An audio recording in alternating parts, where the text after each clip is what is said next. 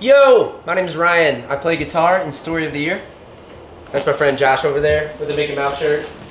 Josh plays drums. We have a new record out. It's called Wolves. First new record in 7 years. Shit feels fucking awesome. My favorite record we've ever made. So we're out here supporting it. No big deal. The shows are both sold out. Booking more. Yeah, excited for the future, man. Phase 2. Phase 2.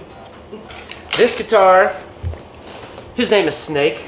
Custom inlays. I had that heart that just kind of my personal philosophy. Do something, do it with, you know, do it with heart, do it with passion, do it with fire.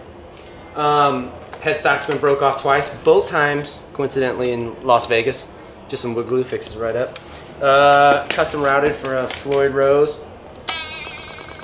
Sick. Yeah, this is my EMG pickups, 81s, 85s, locking tuners. Yeah, this is like my, like when I have to riff, you know, like this is kind of like the riff guitar, you know.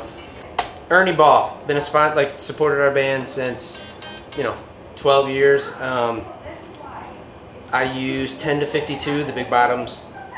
Restring them for every show. I use them in the studio. I haven't used a different guitar string other than the Ernie Ball 10 to 52s in pretty much our whole career. So yeah, that's what I do, that's what I use. Use them in the studio, live, everything. They've been amazing supporters of Story of the Year. Yeah, so this guitar, like I said, I was being an asshole when I said I use it for riffs, but it's kind of the truth. Like our heavy songs, where I don't need anything but volume, that's what this one is. You know, so like more like I need more dynamics, a clean channel, like clean tones and stuff. I'll use this with the 2 pickups, all the different, you know, blah blah, all that. Well, this has 2 pickups also, but you know, tone knobs and all that stuff. Yeah, this one's just all about rock and just all about going hard. So all I need is a volume knob. I should also mention it's a PRS. That company has been absurdly good to me. Been using them since 2003. It's a PRS Custom 22. Check it out. Custom built for Ryan Phillips. Sweet. One of one. He wrote that on there though. Yeah, I wrote it myself. No, one of one, custom shop. Yeah, so everything I use in Story of the Year is 100% PRS. So yeah, basically on the new record, if I needed something with a whammy bar, like there's a guitar solo and How Can We Go On, that it goes, there it is. One of the B-sides for Wolves, I use this for the guitar solo on.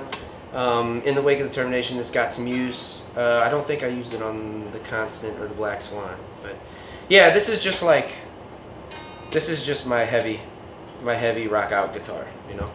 It's my baby. I dance way too hard to not use wireless. I can't have a cable. Yeah, always wireless. I've been using the same Shure wireless for easily a decade. I don't think the model that I use is even legal to use anymore because the frequencies. I know I'm not supposed to use it overseas, but I do anyway. Yeah, I've been on the same wireless unit for over a decade. Shit's ancient. I don't care, it works. Cool, this is another PRS custom shop, single cut 245. So when we recorded with Elvis Basquet, he has a 74 Les Paul, I believe, painted in the same color. He got the paint codes from an old 57 Chevy or something. And I played that guitar every day in the studio. We did the Black Swan with him and the Constant with him. And I just like fell in love with the guitar, just how it looked. It's like, this is like the raddest color and it's awesome. So when I called my my artist rep at PRS, I was like, hey, let's get the paint codes off an old, you know, 50s era Chevy. You know, so I just went on Google and I found a Corvette or whatever. And I was like, that's beautiful. She actually called Chevy and got the paint codes for a 60s era Corvette and ordered the paint, and they painted that. I don't fucking like Corvettes. I don't care about any of that shit, but it's just a beautiful color, and that was just my reference.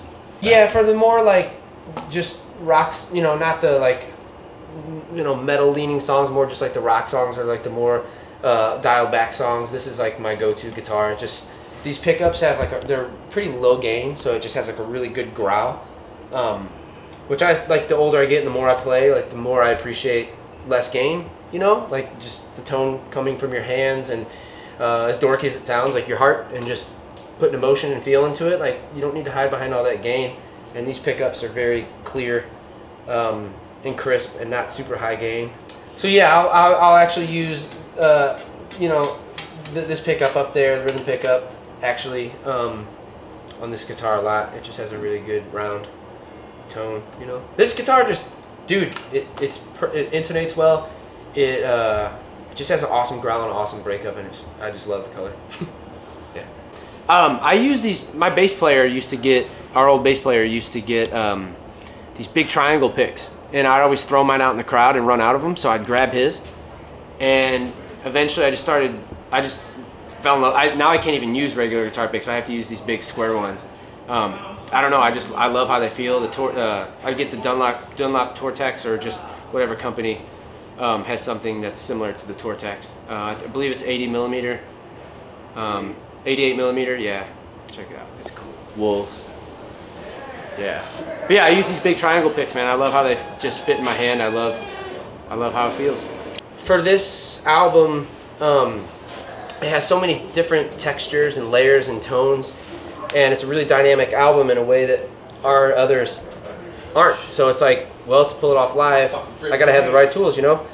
So Line 6 is another company that's been extraordinarily generous and good to me. So I researched the Fractal, the Helix, you know, all those, and dude, that Helix, I was like, I'll try it. If it works, I'll keep it. If it doesn't, no hard feelings, whatever.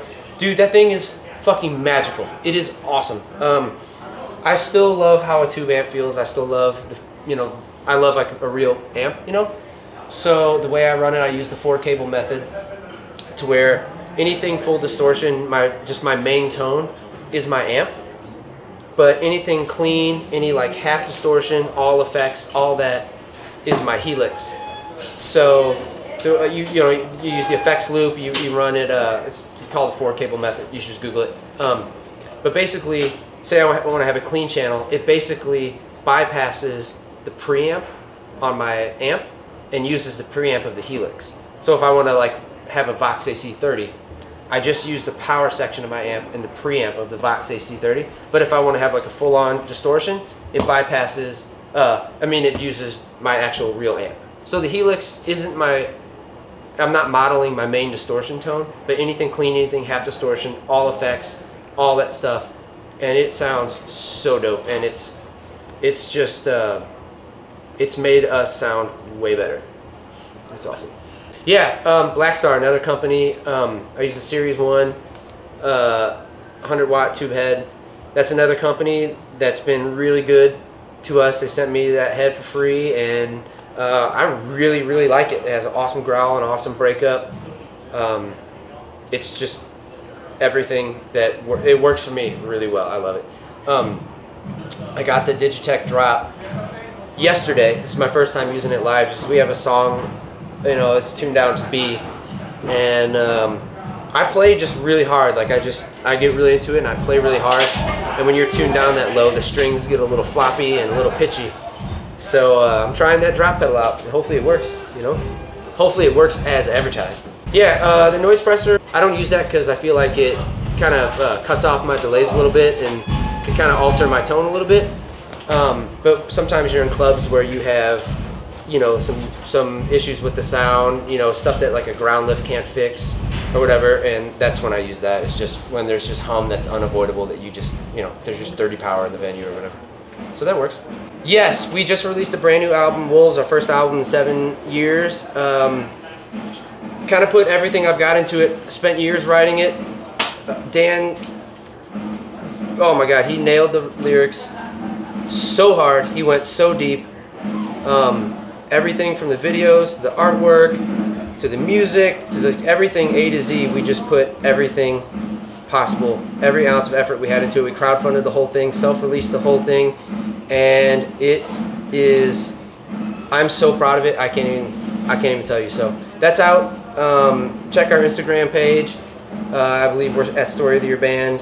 Same thing for Twitter, Facebook, all that stuff. We're very active on it now. You know, we took a 5-year hiatus, but we're back and we're posting daily and we're active, and we got a lot in the works. Touring coming up, all kinds of content on the way, and it's a super, super, super exciting time of really, I'm very inspired. I feel creatively in the best place I've ever been in my whole life. And yeah, man, I put everything I got into this record, and I'm fucking pumped.